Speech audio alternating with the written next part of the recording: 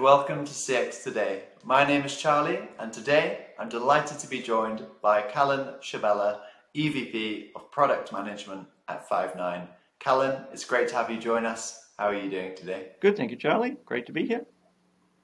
Yeah, and it's great to have you join us. And today we're going to be talking about a very exciting topic of collaborative intelligence and how contact centers can best blend their humans with automated agents and automation. So let's first kind of kick off by talking about how contact centers typically approach customer journey automation. And it'd be good to get your thoughts on here on kind of the pitfalls that you've seen contact centers fall into. Yeah, so I mean, if we look a little bit kind of at the history of this space, like if we look over, say, the last kind of 20 years, when sort of self-service technologies around conversational automation first came out, like in the early 2000s, they were generally seen as sort of big monolithic projects that cost millions of dollars, and really the largest organizations were the only ones that could really afford to do them. And there was a lot of sort of human labor spent building and tuning sort of grammars and things like that.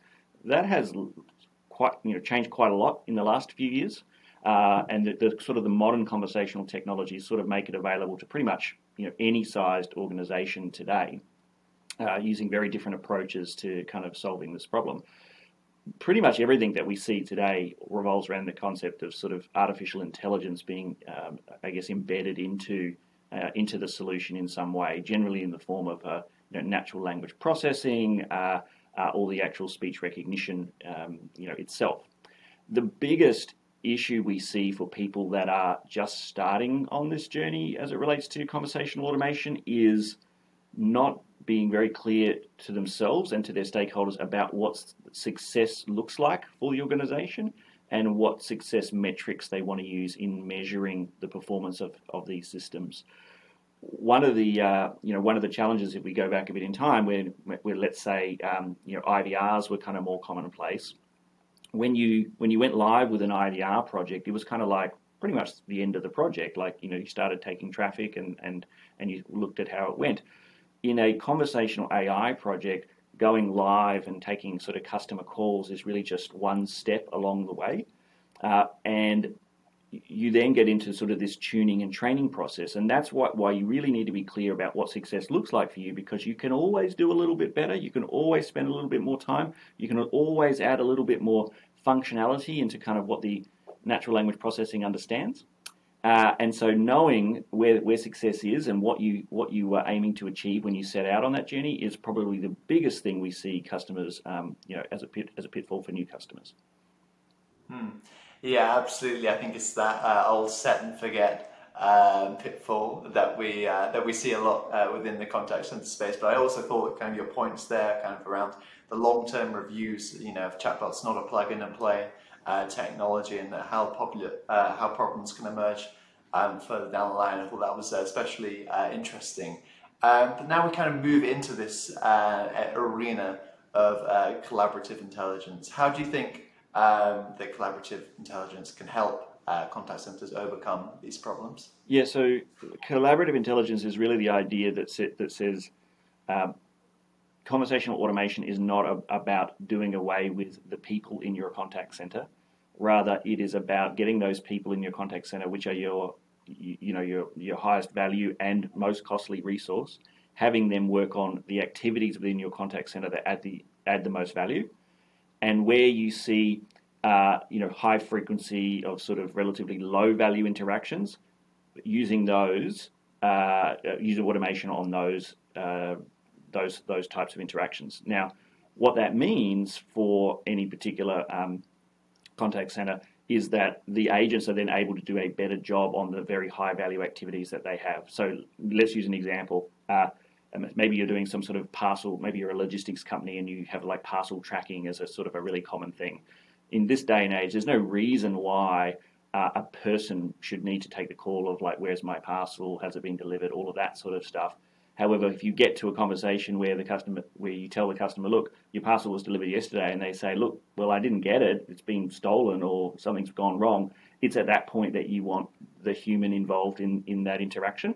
and that's now becomes a very high value activity for that contact center to do, because the chances of having a very poor experience and maybe losing a customer, just went up sort of exponentially. So collaborative intelligence is really about making sure that you use technology to essentially separate relatively low value, high frequency interactions from those high value, but hopefully lower frequency interactions that you have.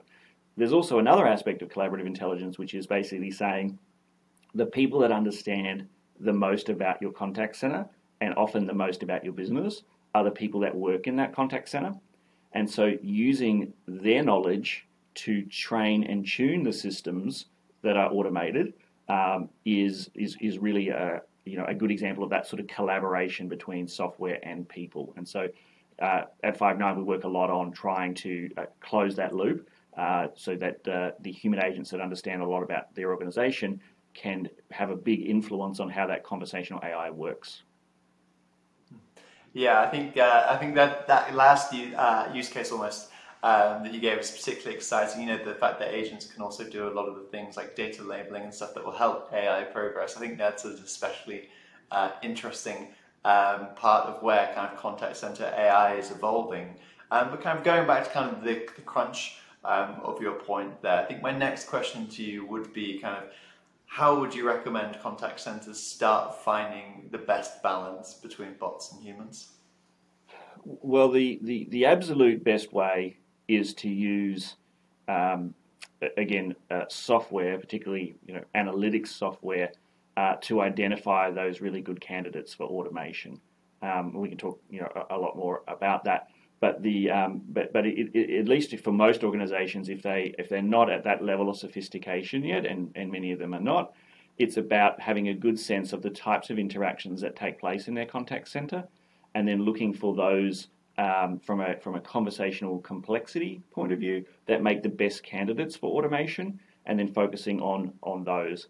Going back to your earlier question about pitfalls, sometimes when an organization is embarking on sort of a conversational AI journey, they aim for like the very biggest, hardest problem as their first problem. We have found that is not really a good strategy. If you identify your good candidates for automation, and there's plenty of techniques you can use to sort of assess those, and then pick them off one by one, it's a much better way and much more reliable way of getting a good return on the investment that you're making, because you get that return incrementally as you're building things out, as opposed to having some giant project that you're going to measure in a year from now, and hopefully there's some return there. Yeah, I think that's the assessing the contact drivers kind of is the key message there. But I also think there's lots of other reasons why contact centers can do that. It's not only to add bots, I guess it's also to help them identify the upstream issues which most urgently need fixed, and also kind of your point as well about using speech analytics to do that. You can kind of quantify the costs almost by actually getting an insight into demand. I think I'm sure we could talk about that a lot more. But one particularly interesting use case, which I really wanted to kind of get your thoughts on, kind of as the industry expert, Callan, is post-call analytics. Could you tell me a little bit about how this works?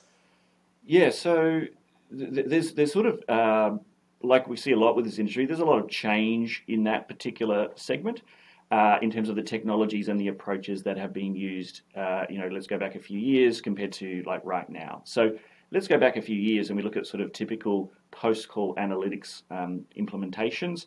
They typically revolve around, they take a call, they record it, they then take a transcription of that call, and then they use some techniques to identify, key words or perhaps key phrases like, n-grams, like 3 words in a row or something like that. And then they look at the frequency of that and they go, well, this call is something to do with that. If we jump forward to today, the kind of techniques that we have powered by artificial intelligence really are changing how that is done. So you still often take a phone call, you then take a transcription. Now once you have a transcription, it's in text. So if you're coming from a chatbot world, it's going to start in text. But the next part is the really interesting part, and that's where you use AI to do essentially a summarization of that entire interaction. And it could be quite a complex summarization, like the customer did this and then they asked about that and so on.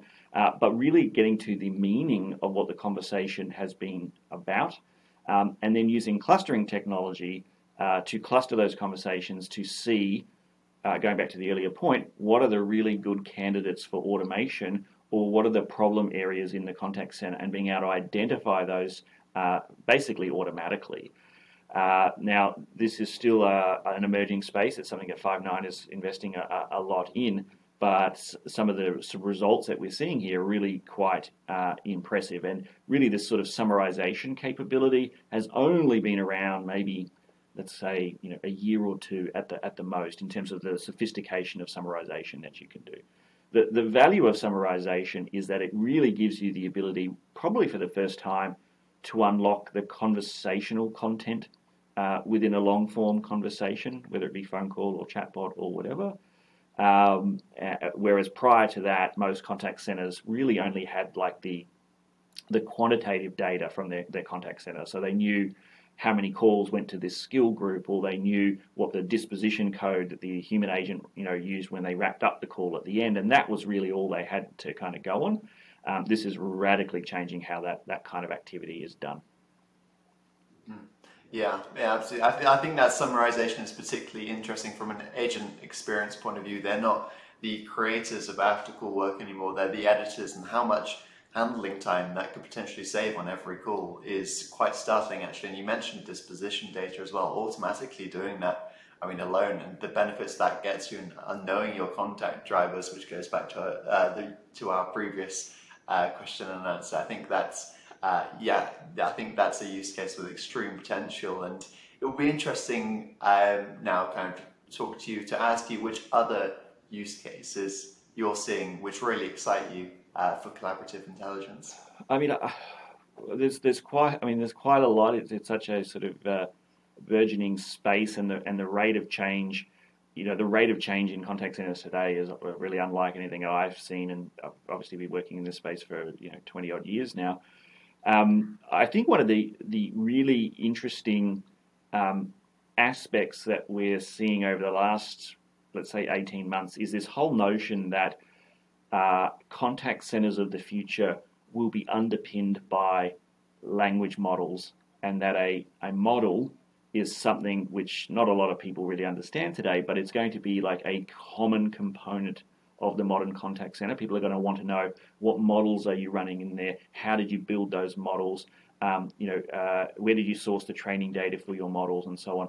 And so one of the interesting areas of collaborative intelligence is how you build that model and how you tune that model. And goes back to a little bit what I said earlier around unlocking the knowledge within your human agents and creating tools and sort of methodologies that allow them to build and tune a language model. Because even today, the idea of building and tuning a language model is something that a computational linguist or somebody that is sort of maybe with an academic background in sort of language taxonomy and so on would be working on. But this is getting that simplified into a way where just the business users and the business experts can use these tools to build these models is going to really widen what you can use with collaborative intelligence. And so once we have that, and we see early results of that now with customers at Five9 building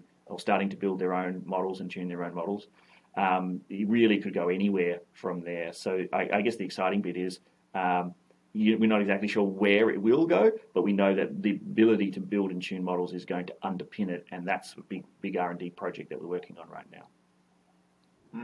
Yeah, so I think that's a really nice vision, almost, of the future of the contact center. It's interesting actually to hear that you have some projects underway at Five9 already to kind of elicit or work towards that vision. I think that's particularly fascinating. But I also think that's a really great way looking into the future to end today's conversation. So thank you very much for all of your insights and for joining me today, Callan. You're welcome. Thank you, Charlie.